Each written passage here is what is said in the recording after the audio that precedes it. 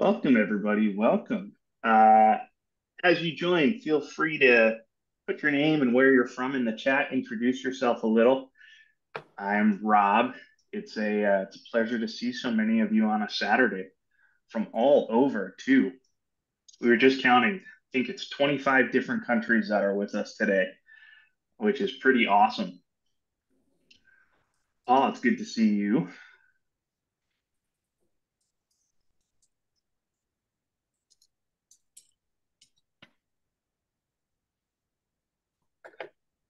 Welcome, welcome.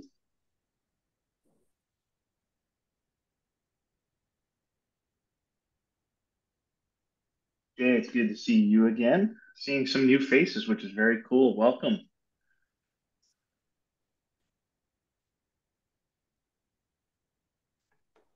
Yes, and not only where you're from, also if you want to put where you teach, what you teach rather.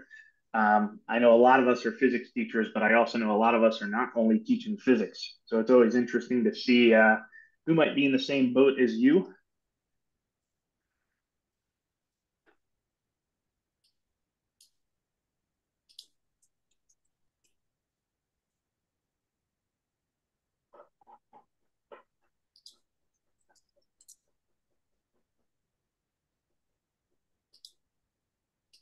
A couple people from New Jersey, right across the river from me. I'm over in New York, not too far from y'all. Astrophysics. I'm So we waiting to have see if a there's anyone from the UK. I feel like I'm the sole representative of Great Britain here today. you get the signatory vote. Oh, great. Okay. Well, usually we have a couple of participants from the UK. Excellent. Somebody from Nankai Yeah, Hanson. University.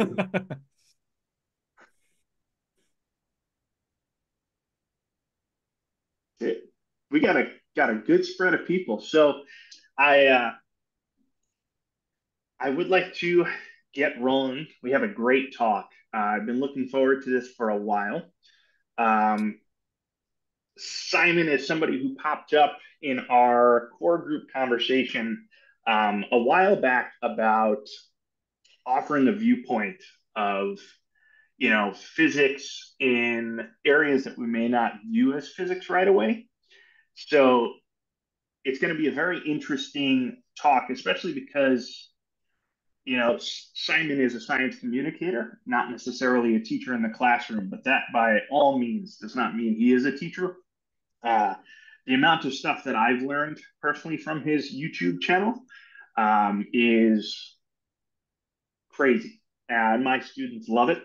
Um, I would like to read just one thing that Simon wrote in his book, Firmament, and then I'm going to give it off to him. But this is I got the book shortly after Simon agreed to this. And then I opened the book and read this and texted a few people in our group, and they're like, yep, we made the right choice.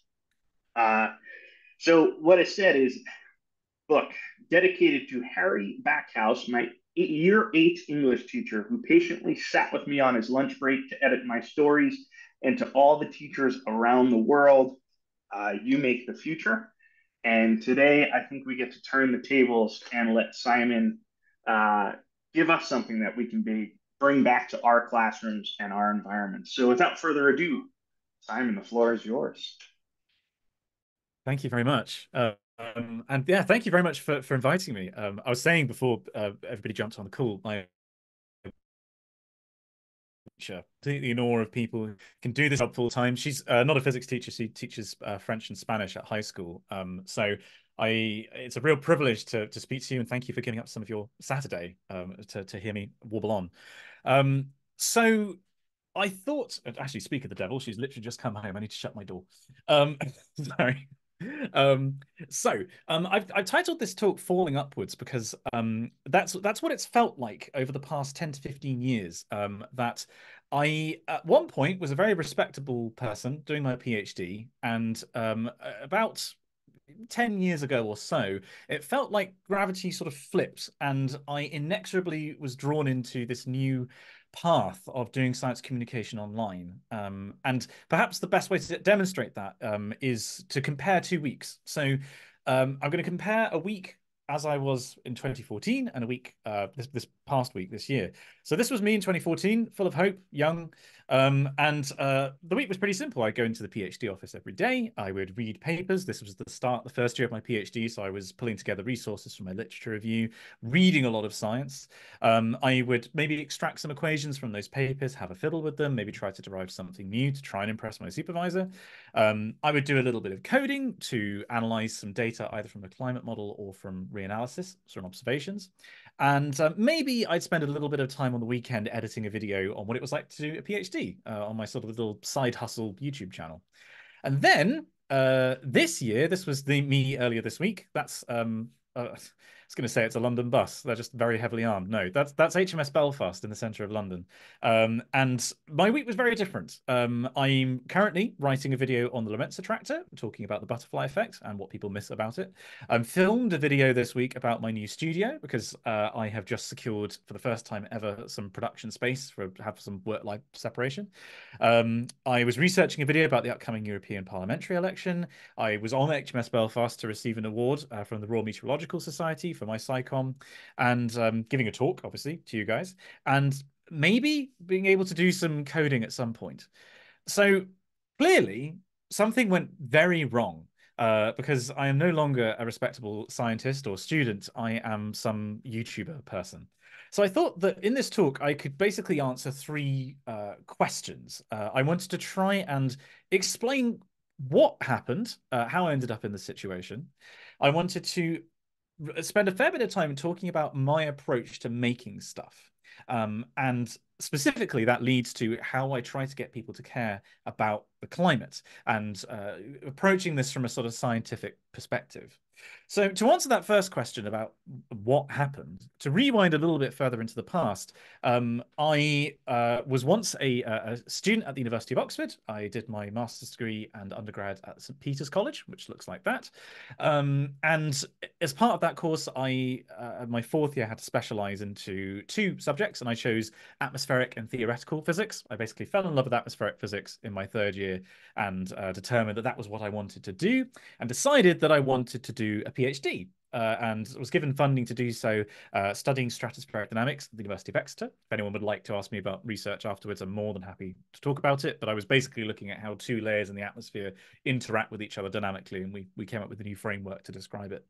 And originally, I started the PhD fully intending to stay in academia and do a postdoc and become a full-time research scientist. But alongside the academic stuff, I've already hinted at this, there was another thing that I was doing as a little side hustle. I was making videos. As a kid, I watched a lot of YouTube. YouTube was founded in 2006, so I was a teenager then, and I watched a lot of the early stuff. And eventually, I started making my own videos. After I spent one term at Oxford, I made a video talking about what it was like to be a state school student, so not a private school student, at Oxford, and what my experience was like applying, and this is what life is like, with the intention of trying to help people apply. So it was quite specifically a sort of improving access initiative. And it got really big. That video immediately blew up. It got like 100 views. And I thought that there was probably a chance that I could make some more videos like this. So I made a couple more. I did other videos. For example, I made 2 videos talking through my interview questions at Oxford, which did get me in trouble because I interviewed at a different college, and it turned out they used the same interview questions every year. They weren't very happy about the fact that I posted them online, but my tutor had my back, which was, very nice, a nice confidence boost. And I eventually sort of experimented with a vlogging format. So this culminated once I'd left Oxford and I was at Exeter. I made this video. which was a week as a PhD student, a week in the life of a PhD student. And this was a continuation of a format that I'd done previously. I did a day in the life of an Oxford physics student before, and I thought a week would be 7 times better. So it was surefire to be a hit, and it did turn out to be quite successful. Sort of covering what I was doing in my research, explaining what my PhD was about, but also my side projects. So I was a choral scholar. I sang for the university. I got up stuff, behind the scenes with friends, and it was pretty successful. It got a few 100,000 views in the first 6 months. And this was the point where my YouTube side of things really took off. There is this saying I really like about this kind of success, which is that overnight success takes a really long time. This was when a lot of people found me for the first time with this series, but this was the 213th video that I had posted on my YouTube channel. One of the truest and hardest pieces of advice I was ever given was, if you are a creative in some medium, say YouTube videos, your first 100 videos will suck. And once you get over that fact, that's a good thing, because each video you make mistakes, you improve, each video becomes iteratively better. Clearly I was a slow learner, because my 101st video wasn't the first good one. Apparently it was the 213th. And this spawned a successful series of videos. That was the next one. No prizes for guessing when I filmed that one as a choral scholar. It was quite an interesting time of year. And this was when my YouTube channel really kind of kicked into high gear, and I started getting quite a few views on videos. So when it came time for my graduation, which naturally I made a video about, I basically had this choice. I could choose to stay in academia and do a postdoctoral position, but I didn't really have the best time during the PhD. I didn't particularly enjoy it, didn't have the best relationship with my supervisor. And at the same time, I had this YouTube channel, and I had about 80,000 subscribers by the time I submitted. And I figured that, well, I don't really want to do a postdoc, and that's quite a lot of subscribers. It wasn't enough to consider doing this as a full-time job, but I figured that I'd regret not trying to do it. So I made the leap, and I decided that after graduation, I'd give it a go for a couple of months, trying to make videos about, well, whatever I thought was interesting as a full-time job. And originally, I attempted to keep vlogging, sort of the same type of thing that I made when I was a student. But this wasn't particularly successful, because my life was suddenly a lot less interesting, because I wasn't doing a PhD anymore.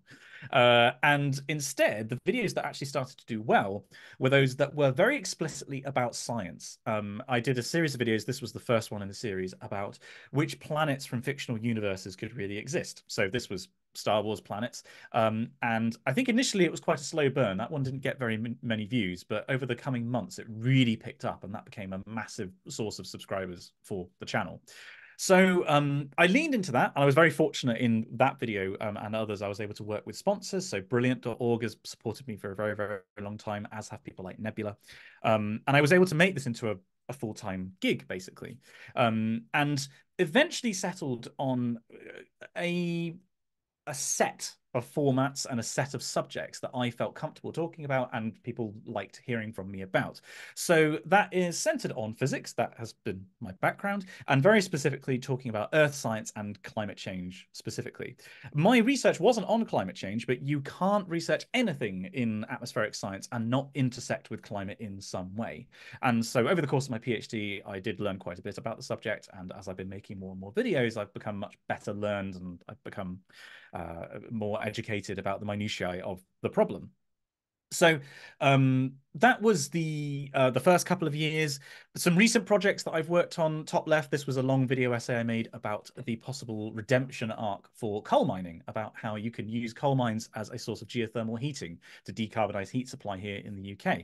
I did a video on the environmental impact of electric bikes. That one on the bottom left was a particularly ambitious project. That's an hour-long documentary I made about a possible 21st century, a hopeful vision of the 21st century told as a retrospective history, where we overcome climate change and we limit the warming to safe levels, which was a huge collaborative project.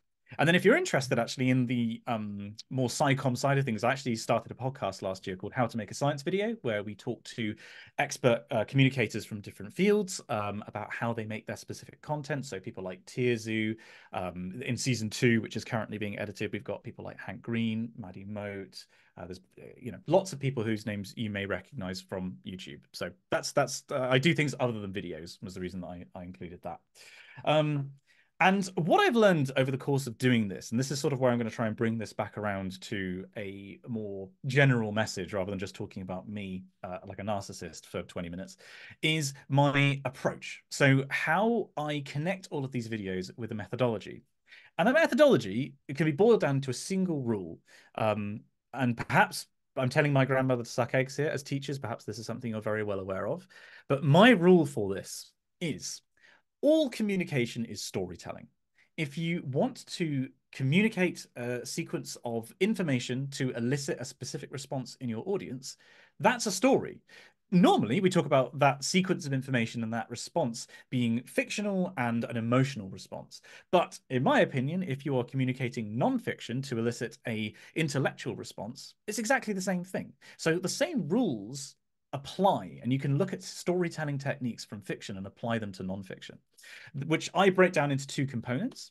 First of all, you've got the format. This is why I sort of made this point earlier about experimenting with different formats on YouTube, but you could also talk about different formats like podcasts or books or, live streams or whatever it is. The format is the first component. It's like the picture frame, if you like. And the story that you're telling is what you put in that frame. And you have to consider both these things critically in order to communicate effectively. Now, there are two rules that I apply to the storytelling aspect. I'll touch back on the format briefly later, but the storytelling aspect is what I find particularly interesting and fun to talk about. This is not something that I have come up with myself. There are these two simple rules of storytelling, which I have stolen shamelessly from this video called F for Fake, How to Structure a Video Essay, a very sadly defunct channel now called Every Frame a Painting. All of this channel's videos are absolutely fantastic, but this one in particular is a very concise introduction to this way of storytelling that Orson Welles talks about. And they break the storytelling process down into these two rules: therefore or but, never and then, and meanwhile back at the ranch. Now, I will preface talking about this by saying that the first rule, I think, is by far the most important, and it's the most relevant to all forms of communication, all forms of media. The second one is more relevant for long form, so things like books or hour-long YouTube videos, or I guess potentially if you were giving an hour-long lecture or a class. So perhaps this is actually more relevant to this audience than normally when I talk about this stuff. So the first rule, therefore or but. The idea here is that you break your story into beats. So the way that I used to do this was I used to literally take Post-it notes and I'd write out the plot points of a video. And the plot point was just whatever I could fit onto a Post-it note in a couple of words. And then the rule is you lay out your Post-it notes in the order that you're telling your story. And you have to be able to put the word therefore or the word but between each Post-it note. If you can put the words and then between any two story beats, then the story is not structured properly. Because if you've ever heard a toddler tell you a story, it's this thing happened, and then this thing happened, and then this thing happened, and then this thing happened. And it's not an engaging way to communicate information. Whereas if you have this thing happens, but this thing happened, therefore this thing happened, therefore this thing happened, suddenly there's logical continuations and reversals of fortune.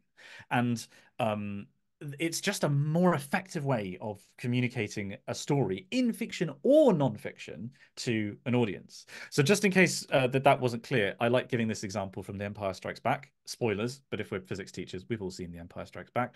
The rebels are hiding on the planet Hoth, but the Empire discovers them. Therefore, our heroes evacuate on the Millennium Falcon, but the Empire chases them. Therefore, they flee into this asteroid field. So it's not just this thing happened, then this thing, then this thing, then this thing. Sure, you could describe it like that, but that misses these reversals of fortune and these logical consequences. So this is how I structure every video I make. I write out the beats and then I put these therefore or but between, and I fiddle around until it works. That second rule, meanwhile back at the ranch, is a phrase from Hitchcock. And the idea here is that you split a narrative, which is easier to do in fiction than in non-fiction, into different threads. You build one thread with therefore or but, up to the point of maximum tension when your audience has to find out what happens next. And then you drop it, and you move on to the next thread. And you do the same thing, therefore or but. And you bring that to maximum tension and drop it. And eventually, in the final act of whatever it is you're writing, you tie those threads together with the final act being like 3-act structure stuff. And this is sort of easy to do in fiction because you know you can have different characters in different places doing different things. But in non-fiction, the way that I try to do this is have either different perspectives on the same topic or have different aspects of the story. So having a historical aspect, the scientific aspect, the social aspect, bringing it to the point where it's very interesting, dropping it, move on to say the historical point next. To give you an example, here again, within The Empire Strikes Back, the Millennium Falcon, we pick up where we left off, flees into the asteroid field. Meanwhile, back at the ranch, Luke lands on this swamp planet, finds a weird frog who promises he can help, but he can only do it after lunch. Meanwhile, back at the ranch, turns out the Falcon is in the belly of a space slug and it has to fly out, goes through the teeth in that really cool shot. Meanwhile, Luke, it turns out, has met a really powerful Jedi Knight who agrees to train Luke. Meanwhile, the Falcon's being pursued by ships. So hopefully you get the idea. But you can do exactly the same things in fiction and in non-fiction. And when I've done long format videos, when I've written the book, I've tried to incorporate this idea to effectively, with the idea with both of these rules is you're trying to maintain viewer interest. And these are just two particularly effective ways of doing that. But the key thing that I always stress to academics when I talk about this is it's exactly the same for fiction as in non-fiction. In fiction, you have the luxury of being able to write the story however you want. Obviously, we can't do that. We need to instead consider how we're framing a given subject. So when I'm writing a video, and even if this is a video about, for example, climate change, or I did a good example of this is I did a video on Milankovitch cycles, or more properly Kroll Milankovitch cycles. But instead of framing the video about that science, I framed it about James Kroll, who was this Scottish janitor who came up with a key part of this theory. He is much more interesting as a story hook than the idea of a Milankovitch cycle, because we are social apes. We are drawn to stories about other people. And so by framing the story around him, it was much more effective and it reached much more people. The point about framing is that, you know, you could be creative with how you frame your story and where you choose to focus, whether you're on a protagonist or whether you're sort of pitching a scientist against the establishment or whatever it is. You can be creative, but you should never embellish. You shouldn't just make stuff up in order to make a more convincing story. I'm not interested in doing that. I suppose if you're making stuff, perhaps this is YouTube specifically, perhaps it is actually more relevant. For a YouTube title, you reduce your story down to one single question that your audience must have answered. And ideally, you put that at the start of your video. And when I've given lectures before, this is something I do sometimes try to do, is you sort of have your opening slide, you state the problem, and you have like a little sting in the tail that the audience has to pay attention in order to find out the answer for. This has worked for me. I appreciate that this is very different if you are teaching in a live classroom environment, but for YouTube at the very least, and for other formats that I've worked in, that I think is the crux of it. It's boiling that story down to one sentence, one question. But also, this is something that you learn by doing. As I mentioned, you have to make 100 bad videos before you can make your first good video, or 212 videos in my case. And much as it's fine talking about this in abstract, this is something that you fundamentally get good at by just trying to do it. So I mentioned that I would those are the two rules of storytelling. I mentioned that I would touch on format. This is the part that I think a lot of people underthink, and they don't consider this enough, and I think it hampers their science communication efforts. This is where my teacher wife exerts her influence on me, because I do think of videos as learning objectives. At the top of at the top of each script page, I write bullet points for these are the 2 or 3 learning objectives that I want my audience to come away with. And then underneath that, I will also write out a characteristic of the audience that I'm trying to reach, which could be a demographic, it could be an age, a location, but it could be a pre-existing interest. So that video I did about the planets of Star Wars, for example, the learning objectives there were, I want to talk about geological history, I want to talk about planet formation and what makes a planet habitable. But the target audience was very specifically people who have watched Star Wars, and then a little bit of detail in terms of that probably means they skew younger, it probably means they skew male. Those pieces of information then determine how I can most effectively reach that audience. But that only works if you also consider the format that you are putting that information in, the frame that you put that information in to reach that specific audience. So on YouTube, I made that video matching the style of similar videos that audience is used to consuming in terms of video essays. And so, yeah, that's the broader point here is consider who the audience is, what they already know about your subject, but also how they typically consume media. You know, what kinds of videos or what formats do they consume, whether that be podcast or live stream or book or whatever it is. And once you have a really good idea of that and your learning objectives and the target audience, in my experience, it kind of writes itself, and you have a very clear idea of how to effectively reach that audience with those learning objectives. To give you some examples, I did a video a few years ago, which was looking through comments left on my channel. And this was aimed at a quite low science capital audience. It was aimed at people who watch reaction content on YouTube. That's a whole genre, in case you're not aware. Typically young, typically people who are not very interested in science. But by matching the style of the video with me having the laptop in front of me, having the comments come down as people do on other reaction channels, it made that particular audience feel at home, and it allowed me to then, in responding to those comments, talk about quite abstract ideas and be confident that people were going to stick with me because they think, oh, well, I've watched videos like this before, I feel comfortable. An example that is a bit more interesting is I did this video, which is part of a series of what I call Trojan horse videos. Climate science on YouTube is quite strongly bifurcated.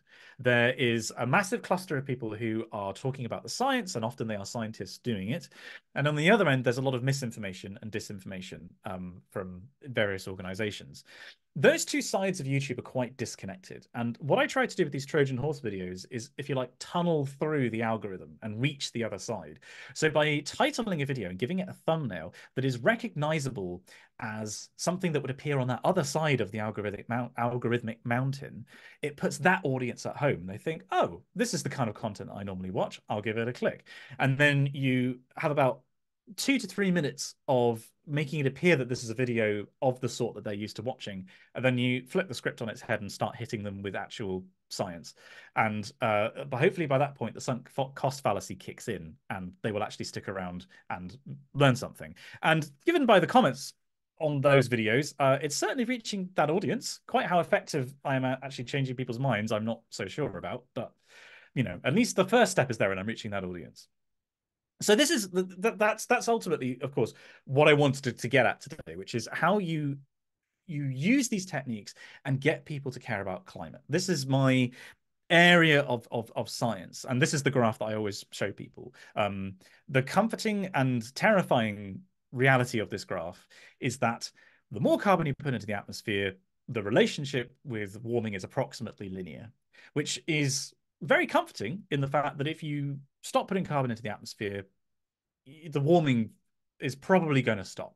Like, you know, it's going to stabilize at that point. There's some argument about warming in the pipeline, but as far as we can tell, it's pretty much linear. However, that also tells you that if you don't stop putting carbon into the atmosphere, the warming will continue.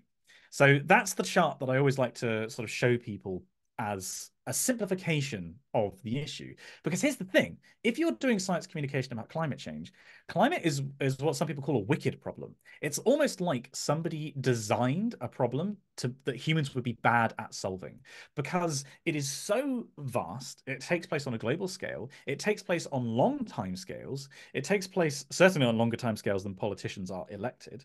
And it has, in the grand scheme of things, relatively minor direct impacts that cascade into large secondary impacts. And our brains aren't built for that, for those kinds of problems. Our brains are built to forage for berries with about 100 like-minded individuals in a forest, not to deal with the impending collapse of the biosphere. And so, you know, how on earth do you take that vast problem and condense it down into something that people can engage with? Well, that's one example. I told you a story with that graph, tried to boil it down to a key factor. And what I try to do with each one of my projects, whether that be a video or a book or whatever it is treat it as a story. And sometimes the protagonist is a scientist. Sometimes the viewer is the protagonist. Sometimes the protagonist is a location or a species. And you get the viewer invested in that specific story. And that then allows you to branch out to larger concepts. So this video about the butterfly effect, for example, I'm trying to frame it as a video about Edward Lorenz and this amazing discovery that he had. And it was a very personal experience that he had discovering chaos theory. But that's just the nucleus of the video. The interesting bits to me and the learning objectives are achieved by what getting people interested in that nucleus allows you to accomplish. So that's one example. I suppose more broadly, the other thing I try to do is tell stories that find the intersections between climate and some other thing that a person has direct personal experience of, whether that be sport or video games or cooking or transport or whatever it is, finding that overlap between how climate impacts somebody's activities on Earth and basically what they're interested in learning about. And that allows you to target very specific audiences with each video, as I put in the next bullet point. And I suppose the overarching thing that I try to do with this is, between those videos, tell a story of contextual hope. That's well, the other reason I like this diagram is it's contextual hope, because it's not enough to just beat people over the head with how terrible the situation is. It's not useful to do that. What is useful is to tell people, this is the situation we are in, these are the projected impacts, but this is what we can do about it. This is what people are already doing about it, and this is how we can improve. So it's providing people with the literature on the subject, but also what the industry and what society are doing with that information. And the way that I conceive of this at the moment, at least, is I see this as being a race between two exponentials. So the red exponential here is negative impacts on our environment. Sorry, one sec. And Daniel Kahneman makes this point in Thinking Fast and Slow, that we humans are incredibly bad at exponential curves. We're really bad at actually getting a sense of, being at the thin end of a thick wedge, how bad things are going to get. And we are at the moment towards the thin end of that thick wedge. And that's the thing that a lot of people focus on in discussing the climate crisis. What I think is missed is the green curve, or I should say curves, because this is the escalating and quite astonishingly rapid at the moment rollout of climate solutions, of things like renewables, of nature-based solutions, of decarbonizing transport and heating and food supply. The way that I see the problem at the moment is that you have these two exponential curves, one of which is pretty well determined. We have a pretty solid idea of what's going to happen at different tenths of a degree of warming. What we have a much lower certainty about is how we are going to respond to that warming. And I could see one potential curve in which our response is not sufficient and the warming gets the better of us, and we're going to see some really, truly awful things this century and next century. But there is another curve in which our response is sufficient, and it's a more optimistic future, like I depict in that hour-long video that I mentioned. And what I try to do, I suppose, with my videos is tell stories about the intersection of those curves, about how we can bring our response up to being sufficient. And that is a huge story that needs to be told in multiple different parts. And it takes multiple people to do it. Just having one pasty white guy from England doing that is not an appropriate response and not appropriate coverage of this problem. And what I've done today has been all right. I've got lots of things that I would like to do going forward. As I already mentioned, I've just got this new studio space, and I'd like to try and reflect my learning journey, a phrase that I always hated when I was a student, and I've really come around to through actually learning about a subject and learning about solutions and reflecting that in the videos, because that then allows a new protagonist, which is me, and I can be an audience proxy for learning about this stuff. There are lots of creators who do this in a very interesting way on YouTube already. As I've already said, that those intersections between climate and other areas, I'd like to lean more into that. I'd also like to signal boost more academics. What I try to do with some of my videos is basically take a research paper and say to people, hey, this has been published. It's not really in language that you can understand, but let me try and translate it and let me make you aware of what's going on in this field of climate research. I like to do more of that. And I also like to produce more short form content, because if I'm seriously trying to engage with a young audience who are, to be clear, there is value to be had in engaging with all audiences of different ages and different demographics. But I think I see a particular value in trying to engage with those younger audiences to keep the momentum going for climate activism. If I'm serious about doing that, then I need to make TikToks, or make more TikToks, I suppose, because YouTube videos are increasingly a thing for millennials and not quite so for Gen Z. But that's basically what I wanted to get through. Just to briefly summarize, I accidentally fell into doing this. I had every good intention in the world of becoming a scientist, and at PhD graduation, thought that I'd give it a go and have modeled my way through up to this point. My first 212 videos sucked. Well, they didn't suck. They were all right. But that's just an important thing to take away from doing this.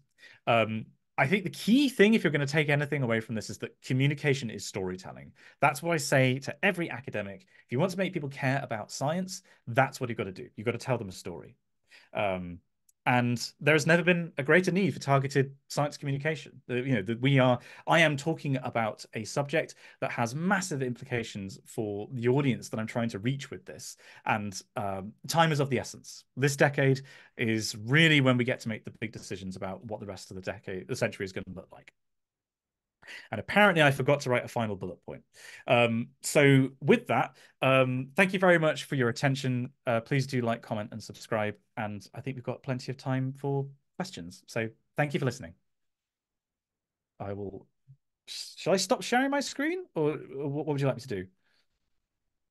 We should have thought about that. Yeah, if you'd like to, if you stop sharing, then we'll have Yep. bigger screen for all of us. I see your question, Eric. We'll get to you in just a moment. Just so everybody knows, you can put questions in the chat or you can raise your hand under the reaction section. And then we'll just go down the list. But we'll start off with you, Eric.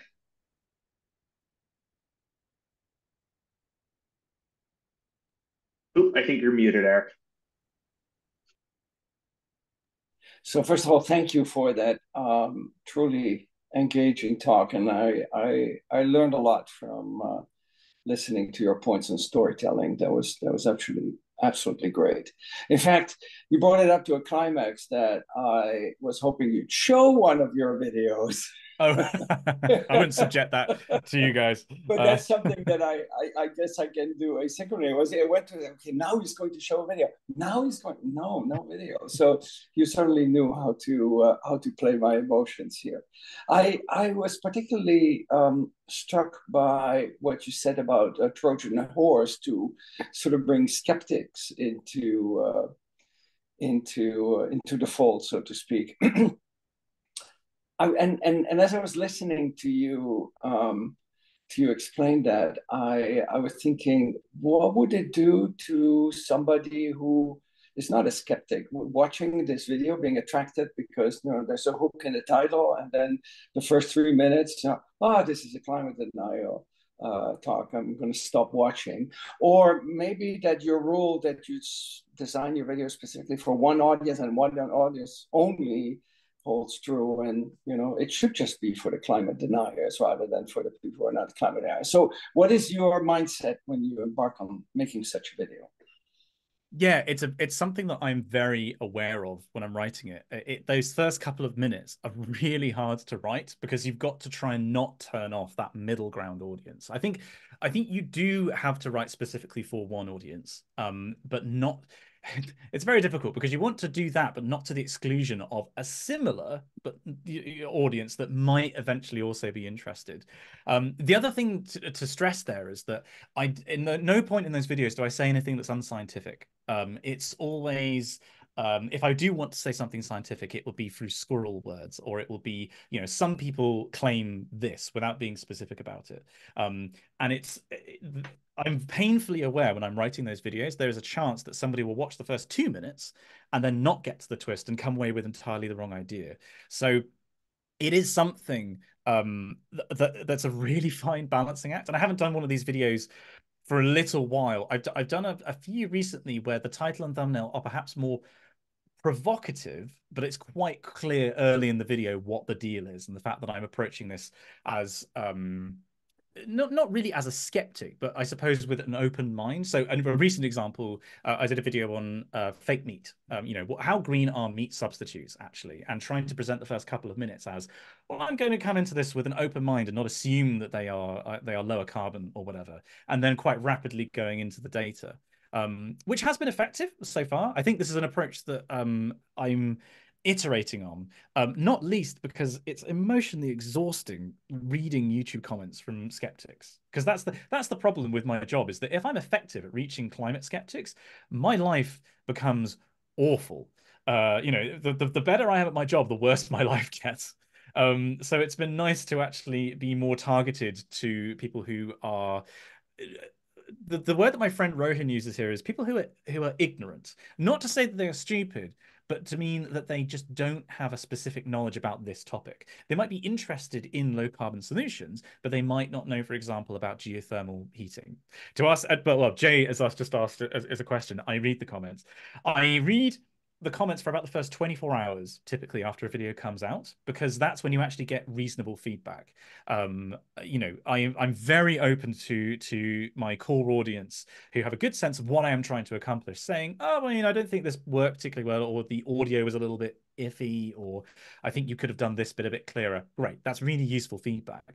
But being told that, you know, climate change is a lie because Hillary Clinton's just brought the entire, I don't know, all of Tampa Bay or something, is just not helpful. So I do read them, and then every now and again I'll dip in just to torture myself, just to sort of get a cross section of what people are saying across older videos. The more useful feedback I think is actually on Discord. I have a Discord server that's for people who support my work, and that's very useful to go through because we actually have a bit more nuanced discussion there, and that's definitely nudged my videos in different directions because I do have friends who are creatives who just don't have comments, or if they have comments, they just don't read them, which I think is a very dangerous thing. I think that's a way basically to guarantee a Markov chain of quality. Like you're just going to be all over the place with what you're actually making. And it's very valuable to have that feedback. But for my mental health, I have to be quite targeted in how I get that feedback. Simon, I want to jump in on that. John put an interesting question in the chat. There was a bit of a thread while you were talking about there used to be videos and stuff made for classrooms. I'm sure we all remember giant laser discs and VHS and all of that. And I didn't notice it till they made the comment that that kind of, stopped about the Mm. time that YouTube started up and stuff like that. And I know personally for me and probably many others, there's a lot of things that we watch, your channel, maybe Mark Rober's channel, things like that, that have the science but aren't necessarily geared specifically towards classrooms. And we've had other guests, such as Flipping Physics, who's geared almost directly towards providing the classroom experience, maybe in people's houses. And the question that he brought up that maybe you can enlighten us with, that maybe many of us didn't think about, is what might be the best way um, to get kind of behind the curtain with content creators on making content that might be more specific for classrooms, if that makes Mm. sense. Yeah, I mean, so I think there's a few ways that you can. Oh gosh, sorry, I have thoughts about this, and they're all tumbling around in my head. I think there's a few ways that you can use videos in the classroom, right? I think an effective way that I know my videos are used at university level and some high schools is they're sort of like recommended watching. You know, we're gonna if you thought this was interesting, here's a video that has more detail on this. You can watch it in your own time, or watch this video ahead of the class so you have like a primer on the subject. Um, in terms of the stuff that is to be used within lessons, it's very difficult because, unfortunately, the people who do this full time basically have to make content that will perform in isolation. It has to perform on YouTube. You know, it has to have the title and the thumbnail and a structure and a length that works. Like, it's, you know how everything eventually evolves into a crab. Like all YouTube videos recently have evolved into being about 16 minutes long, like 16 to 20 minutes. That's like the sweet, or like 4 hours if you're ContraPoints or someone like that. And so it's just a bit of an awkward length to show in a classroom.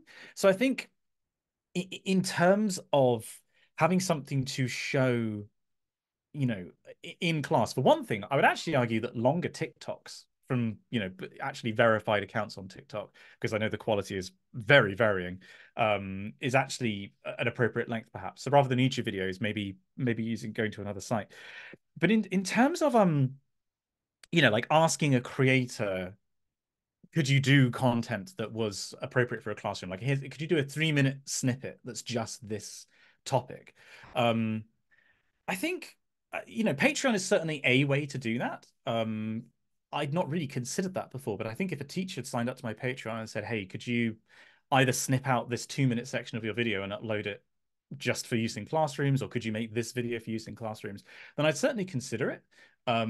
It would very much depend creator by creator. Unfortunately, we are we have a very finite amount of time, much like teachers themselves. We only have so much time to create this stuff, and we have to prioritize the stuff that's actually going to put food on the table. The wonderful thing about Patreon is, of course, that you are freed from that restriction. But in terms of, I don't really have a satisfactory answer to that question, though, in terms of like, how can we better integrate the content from really good YouTube channels and mine into the classroom? Because unfortunately, you're trying to put like a square peg into a round hole. I wish I had a better answer to that question.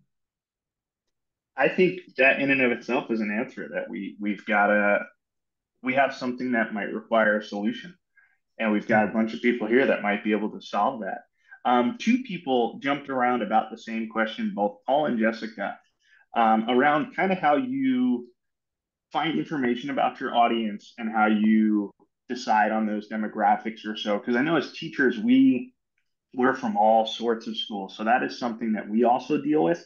My school versus going to maybe crazy schools, or Eric's classrooms or Cecilia's classrooms, are all vastly, vastly different. So how do you go about that? So there's two answers to that. The first answer is I learn a lot from Discord. So the wonderful thing about Discord is it's compartmentalized. So we have channels that are just for talking about climate or just talking about science, or my favorite, just where people post pictures of their pets. And you do get a sense of what the audience is like from those interactions. And also from when I do live streams on like real-time interactions with people. If I talk about something in preparation for a video, oftentimes people will volunteer pieces of information about what kind of age they are, where they're based, what they do for a living, or if they're a student, what they're studying, what they find interesting. So that's a great way. There's a very easy source there for my existing audience. The other answer to that question, though, is that I will often target an audience that isn't part of my core audience. So trying to think of a recent example. I think the Cole video might be an example of that, where I knew, right, this is going to skew a little bit older. Like this, I know what I want to accomplish here is actually affect voting intentions and people who are likely to contact the local authority, so like local councils here in England. Because the point of the video is there's this big thing going on, and if you ask your local authority about this, maybe they could do something about it. And so I skewed it to be appealing to a slightly older audience, which meant changing the style of humor. It meant actually making a lot of Simpsons references, because the Simpsons is now somehow 45 years old. And it was a priori just saying that is who I want to reach. So rather than going off sort of market research about what the people who are already watching my videos, it's right, my target. And sometimes channels will say, right, imagine like you're the person, the specific individual that you want to watch your videos. So they might say, right, the guy who watches my videos is going to be 25. He's an engineer. He posts on Reddit. He has strong opinions about which form of Star Trek is best. Like that's the target audience that I specifically want to reach. And some channels will have multiple versions of that. They'll have like, I'll do 3 kinds of videos, and each type of video has a specific person that I am trying to reach, and then you tailor it to that. But again, you're working a priori to that audience rather than the other way around.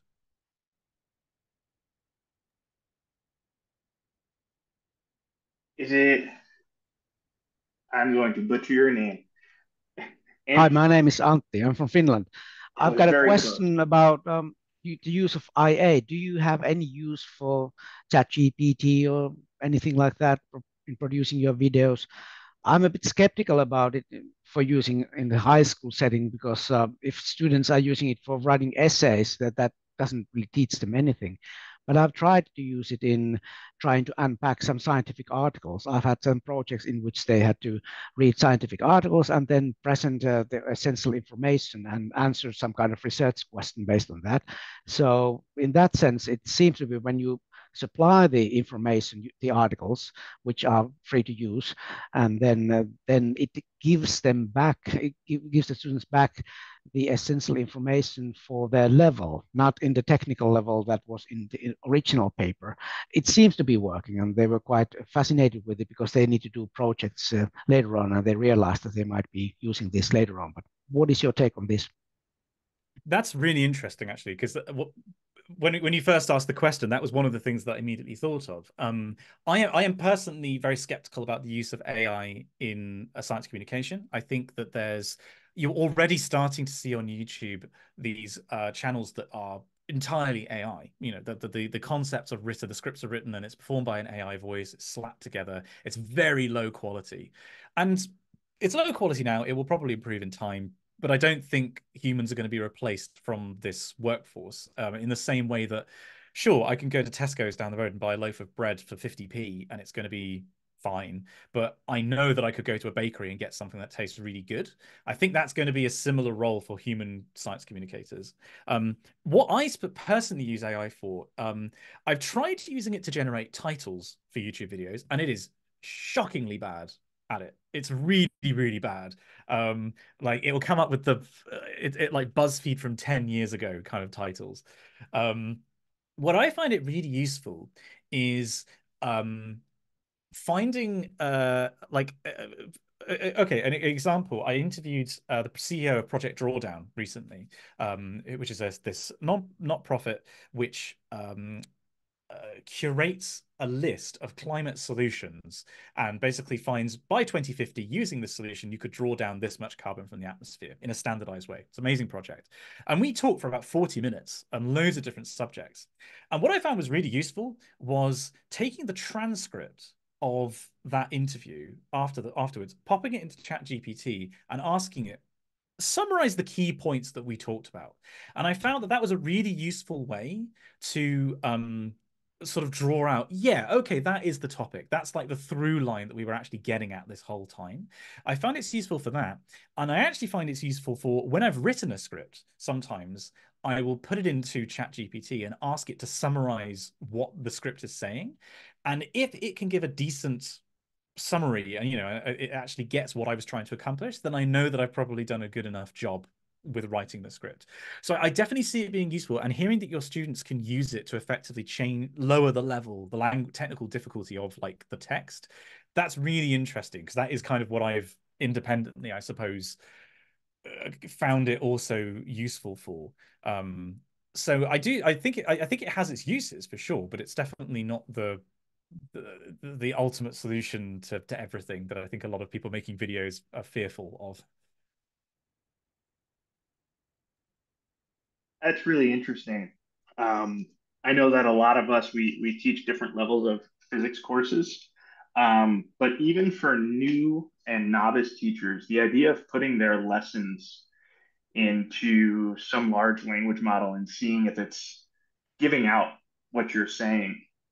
And I think there were a lot of crossovers with things that you were saying about how you structure your videos, such as the learning objectives and such as that.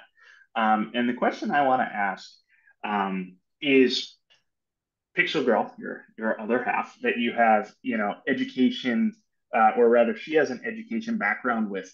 What are some of the conversations, or rather, the key crossover points between your work and her work that we might be able to take back to our classrooms and to our styles of teaching, and maybe solving similar problems that you both have faced kind of in this gray region? So I think my main takeaway from talking to her about this is that I have it so much easier. It is much easier not having to interact with children directly.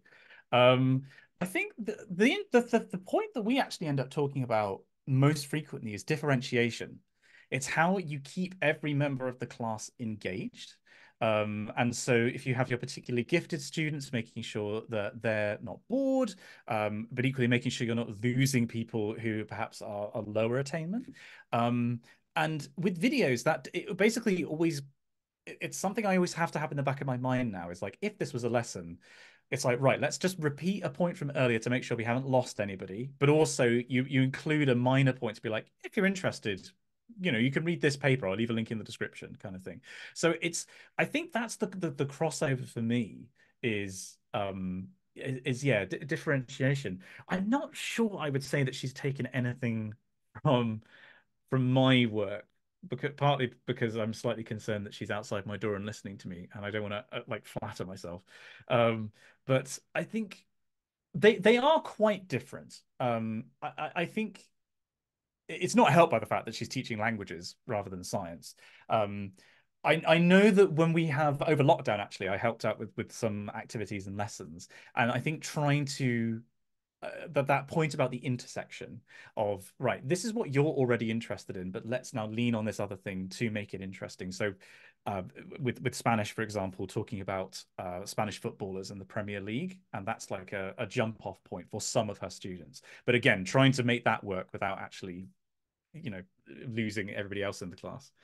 To Eric's question, seeing as I'm talking about this now, I haven't made any videos for her classroom. I did help her. I did help her with a lockdown activity where she did a Spanish cooking club, and they did cookery lessons with traditional recipes, and the whole thing was in target language. And I think her students got back to her and said, "Why is this filmed so well?" Because we used like all of my, I wasn't doing anything else with it, so I was just using all my fancy equipment. And that's the one time I've been allowed to contribute to the classroom.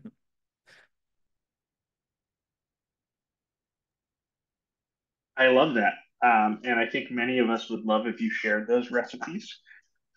It was, I think the one that sticks in my head was torrijas. And I think we did quesadillas. There are a couple of other ones. So I have one more question, unless anyone else wants to interject a question before we wrap up. But the main question I have is, so you've done all this schooling, you've done a career that I would say is in line with your schooling, but many may argue, that's not necessarily true. Um, if I bring you, to my classroom of 16 and 17-year-old students, once they get past the accent and the giddiness and all of that, uh, what would be your main takeaway, both maybe on the climate side, but also the schooling side, and kind of staying positive that they can make a change? Okay, yeah, that's a really good question. Well, first of all, kids, don't do a PhD. It's a terrible idea. Um, uh, so I think, from, I suppose, the practical schooling side of things, I don't think I would tell them anything that you wouldn't already be telling them. It's like, take this stuff seriously. You're going to look back on this, and these are going to be some of the happiest days of your life. And you don't want to look back and wish that you could have put more effort in, or you could wish that you could have done better. Like, really go for it and give it your all. Um, in terms of the climate side of things, what I say to students, because I do give talks to sort of a similar kind of age range sometimes, and I always like to say, you are the generation that is going to take over the reins of net zero. Um, Hopefully, what is going to happen in the next 20 years or so is you're going to see, at least here in the West, this massive decline in emissions and a massive decline in our impact on the environment more broadly. But then the generation that's currently in charge are going to get out of the way because they're going to retire. And you are the generation that's going to have to pick up the reins and make sure that we stay the course and we actually start to improve the planet rather than just limiting the damage. And that means you need to be educated about this stuff. You are the generation that is going to have to be informed about all these topics in climate science. So that's why you should pay attention in physics classes, why you should pay attention in geography and politics and all these other things. Because, you are, maybe one of you is going to be president one day, and you're going to have to sign into law some piece of legislation that actually keeps us to net zero. But whilst you're on the way to getting to those management positions, you can make a difference. You absolutely can. And the principal way that you can do that is through systems, and it's through voting, which can be national, it can be local. Everyone forgets local elections, but they're so important for city governments, for regional governments. Here in the UK, I already mentioned local authorities. That's a massive impact, and you have a voice that you absolutely should use, and you should have an educated voice. So it's another reason to make sure that you pay attention to this stuff. But no, to quote Greta Thunberg, like, no person is too small to make a difference. This is a problem that we have all gotten into, and we all have a kind of responsibility to get out of, but we can all contribute. So it's there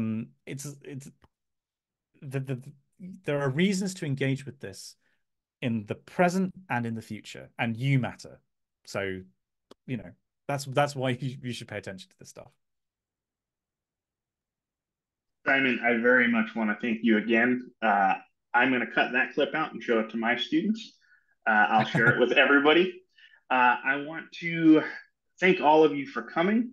There is, if you look in the chat, there's an exit survey. It helps us figure out, who else we want to get and what teachers are focused on, or academics, wherever you are.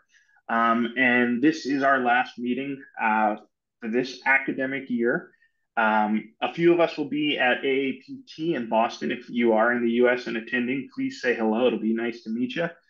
Simon, if you want to hop the plane and come on over, we'll find space for you to hang out. Always wanted to visit. And, we want to just invite you and anybody just to join the PoLS-T network. It's a completely free network. This is what we do. We're here to help teachers, by teachers, for teachers at all capacities. And with that, I want to say, thank you again. I hope everybody enjoys their summer. See you all soon. Take care. Thank you for coming.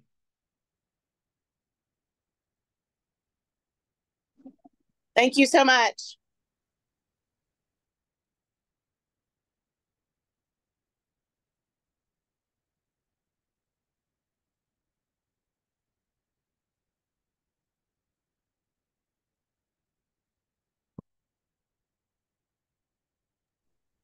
It was great. Awesome. Thank you so much, Simon. No, thank you. No, again, thank you for having me. It's a real privilege to be able to talk to teachers. It genuinely is. So I hope that I've been able to be helpful. The privilege is ours. So, and we're very grateful that you did this on a weekend day. So I thought initially that your wife was a biology teacher. I misunderstood that. I don't know why I made that jump.